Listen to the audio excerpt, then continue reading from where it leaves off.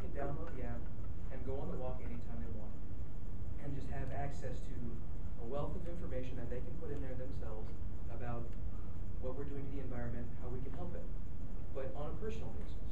So, the initial app that we had to design was a little bit complicated. We had to work with the Google Maps API in order to get this to work, and just getting all that information we wanted into the app, working the way we intended, was very difficult for us. So some of the stumbling blocks we had were just getting the map to open. So, step one, map. And we needed to get it to the actual process of the app. We needed it to show where we are and where we are in relation to certain points, so that it can start playing these audio clips that we predefined. And I'll tell you right now, we actually had great success. It's working perfectly. Now, unfortunately, we couldn't take the actual path, because that would require us to drive into the middle of Monterey and walk about 7 or 8 miles. We didn't quite have, that was quite a little bit out of the scope at the moment, but we have replicated the process on campus with some of our own great music by, I think, Kelly Clarkson? Yes, Kelly Clarkson. And we're going to show you right now the app, the actual app that's running right now. Now, keep in mind, we can't run this on the emulator because it requires our current location from GPS navigation, and it's not supported on all computers. So this is the app right here when you open it up. The Rise logo right there. And, oh yeah, the name of the program specifically is Rise. And rising sea levels, play on words upon them. And if you go ahead and start it. So those are predefined points on a path. Can you zoom in a little bit?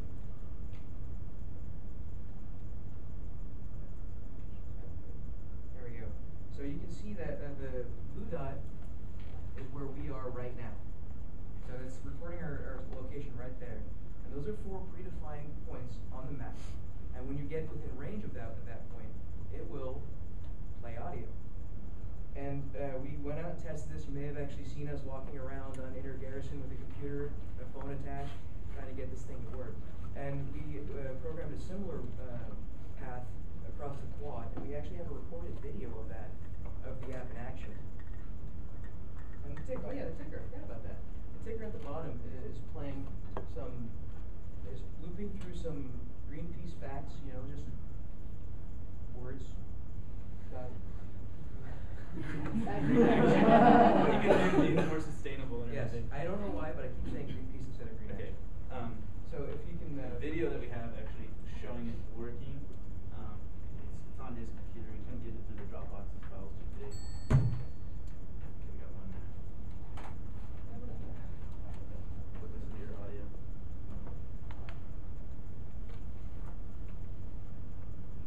Okay. And is that working? Yeah. All right. Press play, and you can do the fast forward through the walking parts and just try to get it so that. Right. We actually had to physically travel to these locations in order to test the software. It was quite fun, actually, just wandering around outside with the computer programming. Yeah, just play. As you can see, I'm going to press the start button. It opens our map. We have 3 points.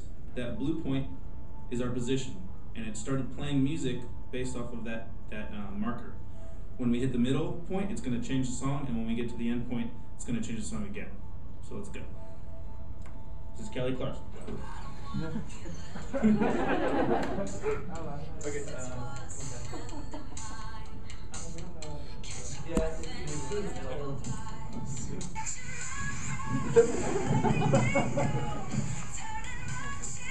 She played Dave Matthews, and there's the Dave Matthews. We reached the point, and then go to the very, just go to the very end just to see that.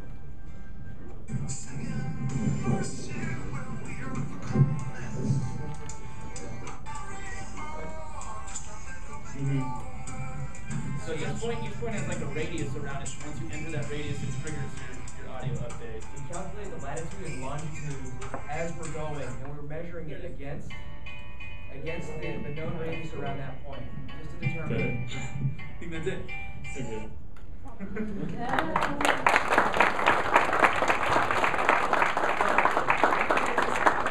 Import your own XML coordinates, audio files, and everything, and you can make this configurable for any path with any music that you want. Cool. We intended to make a settings tab with a drop-down menu where you can upload your own. Didn't get to that in time, but Unfortunately. it is all driven by XML files, so it's interchangeable with pretty much anything you want. So, do you guys have any questions for us? How do you deal with the overlapping spaces if you have, whatever your radius is that you said for these different zones? How do you deal with overlapping ones, and how did you do your GPS information? Go ahead. So we had to play with that a lot. We did run into that issue where it would check back and forth on overlapping ones and start playing both audio files at once. We ran into that bug. So what we did was we shrunk the actual radii of each of the individual points, and we could actually do that programmatically to determine the minimum distance between 2 points. We had the function started, and we didn't get to finish it and implement it because we had a known radius for everything. So we just programmed it to 0.00025 longitude, latitude, radial units. Okay. Yeah, so those 3 points were from here to DeVarty Street. So that was that close of a distance, and it was still able to properly recognize when to play the next file. Yeah, it starts reading within like 20 meters. Yeah. It's fun. How we do our GPS? Yes. That was yours. So how it works is that we have a persistent check where it constantly checks the GPS location, our GPS location, and it refers them to the nodes that we have shown, the markers, and it checks them, and then it checks the distance between them. And if it's within the certain radius that we wanted, we'd go ahead and play the audio file. One thing that I would like to note is that longitude and latitude are not equal units, so we actually have to use an oval area. That was kind of weird to work with, but it's the only way that we can get Pythagorean theorem to work to calculate the radius. Interesting little way that works. So I'm still not clear how this shows the rising seas or what the impact is on the environment. Okay, so we built a map of the actual walk with, there's 6 points, and when they actually did the walk in 2008, they had 6 different speakers at each point, and so theoretically what we were thinking is, okay, so all we have to do to make this app work for that walk is make the XML file with the 6 longitude and latitude points and the 6 audio files of the speeches that the speakers gave at each point. And so we have a map actually. I can show you the map of the walk. So the GPS coordinates would outline certain stops along the block where you would stop and listen to maybe a speaker talk about. Yep. So you're using music instead of Instead of Yes. speech audio Because file. we don't and you actually can have use access to anything. Yeah. Ours is a proof of concept, but because we built it dynamically, you can throw in your own audio Yeah. files or Follow video our format. files or background Yeah. music or information. So it's not really specific to green action. It can be used for any sort of walk. We Right. wanted something that could be applied to multiple cities, so we built it dynamically so that it will apply to Monterey when he adds in GPS coordinates for the walk. It could also apply to any other coastal city that may have that may be affected by rising tides, or any other application where you want to do a meditation walk. Well, you could do it in the middle of Kansas, looking at corn stalks. Right. As long as you have the GPS coordinates and the files you needed. And it's really easy to get the GPS coordinates. You can just go to Google Maps and right click and say what's here, and it gives you the longitude latitude one. So you can make your own walk yourself. Walk yourself in circles. Yeah. Play your Kelly Clarkson if you want to play. What programming language is this in? This is all in Java. It's all in Java. Yeah. I I think we have time for one more question. What are the limitations? Limitations. Yeah, so where would you end up breaking or failing? So the limitations that we initially ran into were, like you said, the overlap at first. That was one of our huge breaks. So once we implement the dynamically checking the minimum radius between 2 points, that solves that problem.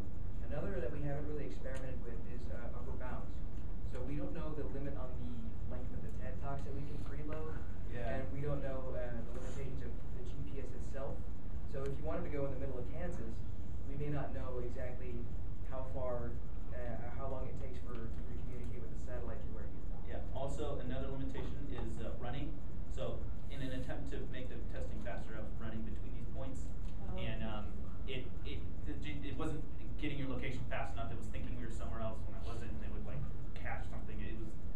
That was another problem we came across. Okay, sorry, we're done. Okay.